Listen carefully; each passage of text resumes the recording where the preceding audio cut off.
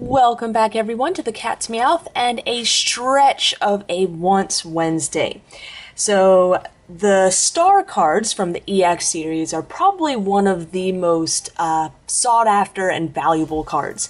Now some of them, like Alakazam Star, are only about 35, I think.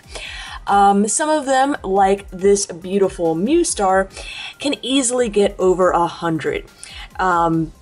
Now, my Mew Star, actually, if you look at it just like this, it looks to be in excellent, well, actually, I think I would, PSA might consider this excellent condition. From just this angle, you might consider it near mint, but if we look at it closely, we have a little ding down here. There's no scratches or really any surface wear. There's two areas up here. I can't tell if they're spots or if they're actually supposed to be part of the picture. I'm not even sure if you can, yeah, there you go. You can see the little ring right around the Mew. Again, I'm not sure what that is. I don't have another Mew Star to really compare it to. Little edge whitening. You can see the edge whitening more on the back and just general surface wear on the back. So I am looking for a mint, or well, near mint condition card Mew Star. Like I said, it's kind of a stretch, a tall order. I've been trying to kind of price these out for a little while you could easily pay over $100 to a retailer like Troll and Toad and get a near mint one. Some of the ones I've seen on eBay and near mint can go down to, I saw a few ending around the high 70s, low 80s range. Consistently though, they seem to fall around 90. Now, for the purpose of this video, I'm looking to trade for it, so I would probably go more towards the 100 range as far as trades. And really the only reason I chose to show to try and swap out my Mew Star in this week's Once Wednesday is because I actually do have a fairly valuable card in the trade binder to show off this week. So now that we've kind of talked about the value and what I'd be kind of willing to go up to in trade value, let's take a look at the trade binder and see if there's anything anyone is interested in. And on to the ultra rare update. So everything that you see is for sale as well as trade, except for the Rayquazas down here at the bottom. They are for sale only.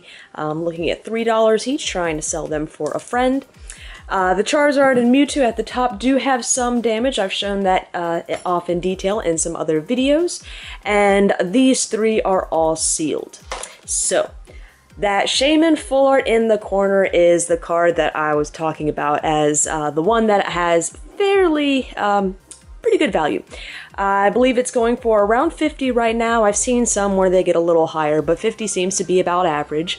There's also the gold Primal Groudon right beside it.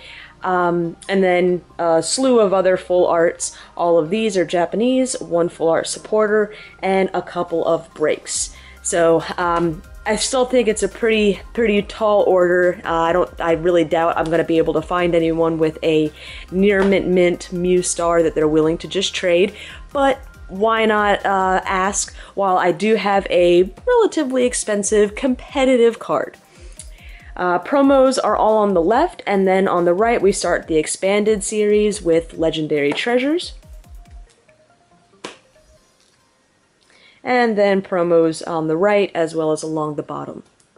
And I've listed all of the prices and values for the cards below so that you can, if you're interested in buying, obviously, you know how much I'm relatively asking for. Some things are open to negotiation. All of these are staff stamped, by the way. But also so we know what we're looking at as far as a fair trade. Oops, I am so sorry. Let's bump that back up there. All right. And of course there's other cards on my once list too. Lots of older stuff, a few newer things, but not too many. Ban Moo Moo Milk, and Pharos got caught in the crimper when they were doing sealing the packs. I thought that was kind of cool. And a German, I believe, Hariyama. And on to Japanese cards. All sorted by set, oldest to newest. And they're listed below in the order that I show them, since they're fairly easy to get mixed up. And then the few new Japanese cards from the sets we've been opening over the last few weekends, if I can speak, Cruel Trader and Fever Burst Fighter, or Explosive Fighter, depending on which translation you're reading. And then we have a few promos. The Shaymin is just unlimited, and a few Holo Energy, including I found a Holo Water Energy. It is the play promo, but it has the crosshatch and then the Lugia background like Call of Legends. A few more Holo Energy, and we still have a few Magikarp that are sealed as the Target promo to spare. So, ideally, I would love to work out a trade for Mew first. However, I'm not expecting anyone to come forward with one. So, of course, everything is still available for trade for anything on my wants list, or for sale. The Shaymin, like I said, is going for around 50 or so. So if I could get a buyer for it, I'd be very happy with that too. I'm hoping that maybe maybe not until next year, but I am hoping that some of the more expensive cards on my wants list, perhaps I could start buying and then selling off the damaged ones to kind of help fund that.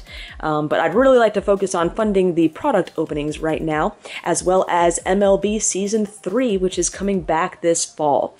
So, hope everyone has enjoyed this week's Once Wednesday, and will stay tuned for the last couple of Japanese box openings this weekend.